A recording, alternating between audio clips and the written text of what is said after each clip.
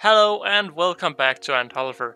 Today I'm finally making a review for ANTSTORE since I have bought countless things from ANTSTORE over the time. Just to name a few, I've bought my Mesa Barbara's Queen and Colony from the ANTSTORE, bought my Campanotus Vegas Colony, I've bought my Lazius Flowers Colony, and to be honest, I've also bought my Lazius Niger, so all my current colonies are actually from ANTSTORE. And even in my old videos that are now around 2.5 years old, I had also bought a starter kit from ANTSTORE, though that's sadly long gone since I trashed it by mistake, looking back at it. And I'll also talk a little bit more about this starter kit because I actually misused the Outworld and Nest quite a lot, and that annoys me a lot today. But I thought it was finally about time that I made an ANTSTORE review, because all in all this is my go-to ANTSTORE and the only ANTSTORE I've actually really used. So the first thing on my list is these cork nesters, where I've both bought a set of 2 sets of the smallest cork nest and 2 sets of the second smallest cork nest. Now when I say a set, that means I've also bought the glass, even though these are 2 separate things, but they fit together. Now in all of the time I've had these nests, which is around a year or so, I haven't really had any problems with the smallest sized nest, except for my Mesa Barbara's colony is making these weird stripes. I don't know what they are, to be honest. They climb around the edges of the glass and make these weird looking things, but when they finally moved out of their nest, I could clean this off very easily just with my finger actually, so I'm not quite sure what that was. But my main problems have been with the bit larger nest, which is this size here, where I at the beginning put a lot of dirt inside to make the ants don't feel that it's too big, and then I watered it too much. Now I didn't get a clip of this, but a few weeks later I saw these mold things inside of the nest, so I immediately took it out and cleaned it. And because I bought 2 sets, I could then later put another one in. Now I think I watered it too much or something, because I once again saw these mold things inside.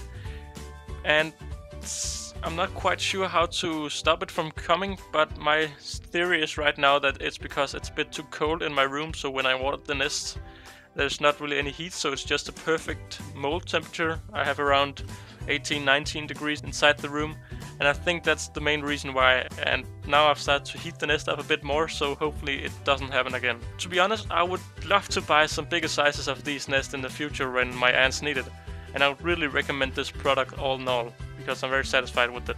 The only real downside there is that the cork nest isn't very expensive at all. Even as it gets bigger and bigger, it isn't that expensive, but because you also need the glass for the nest, that gets a lot more expensive a lot quicker. So the glass part of the nest is quite expensive, but again, you will only need to buy it once to have it for the rest of your life, if you think of it that way. Now the second product on my list is these stick fix nesters. And I've seen the ANTSTORE videos about them, and they looked so cool that I just had to buy one of my own.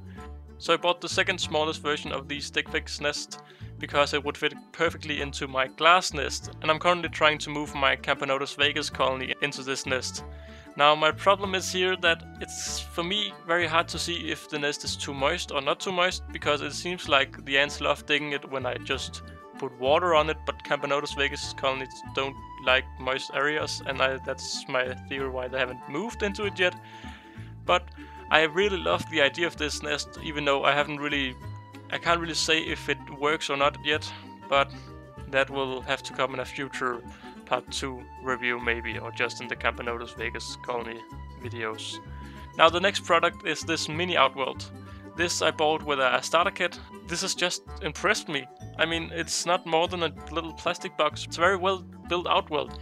You get these electrical plugs things, I don't know what they are called in English, that are watertight, so the ants can't get in and out of the tubing, because you can tighten them and then it grips onto the tube and then they can't escape. It's a very simple product, but it's cheap and it works, and if you have a small colony and don't want to make a DIY Outworld, I would recommend this because it's very simple and it just works.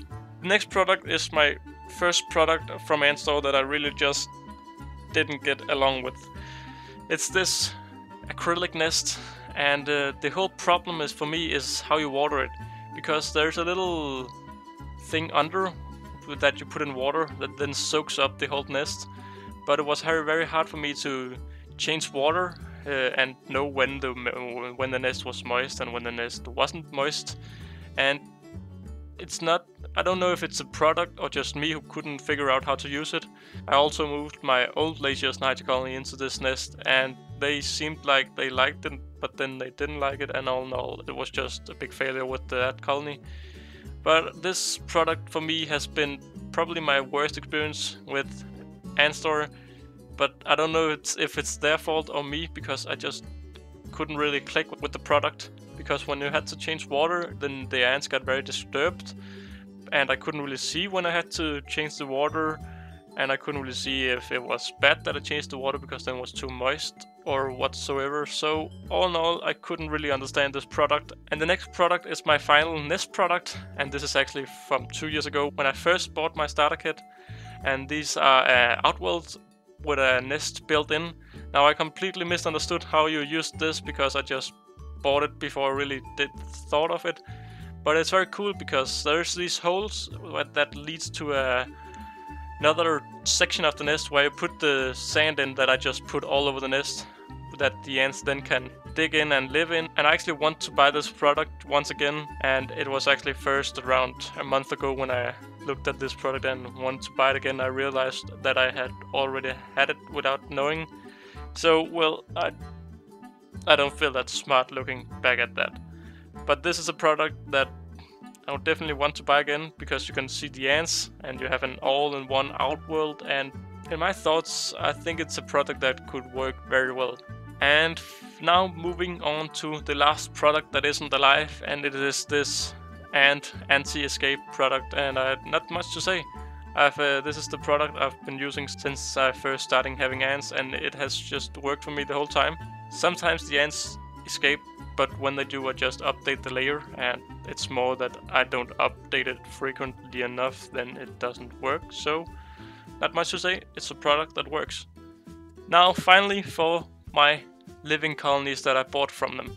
Now I got a Lazius niger colony a few weeks ago, and I also made a video about them because they sadly died and the queen started to act very weird, and all in all I believed it wasn't my mistake, so I reached out to ANTSTORE and asked them, is this my fault or what can I do?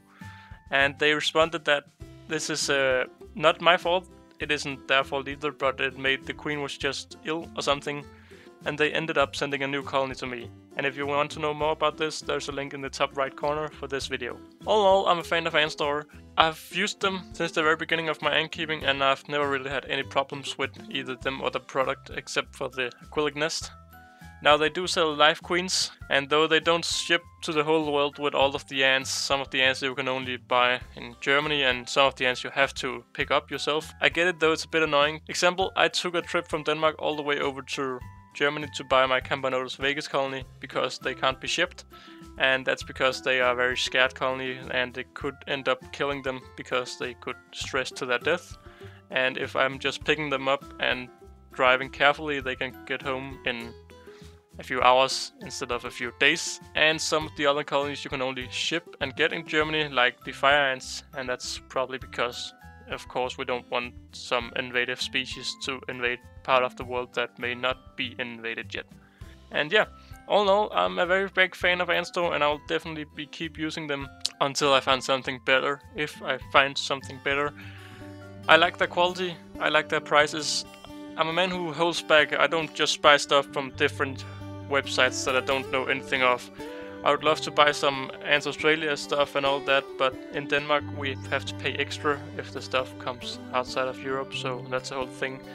And that's mainly why I went to ANTSTORE in the first place. But yeah, this has been my little review. I'm not sponsored or anything by ANTSTORE, though I would love to. I'm just an anonymous man saying my opinion about them, and if you have any questions about my experience with them, leave them in the comments below. And yeah, that's been it for this video. Don't forget to like and subscribe, and I'll see you in another video. Bye!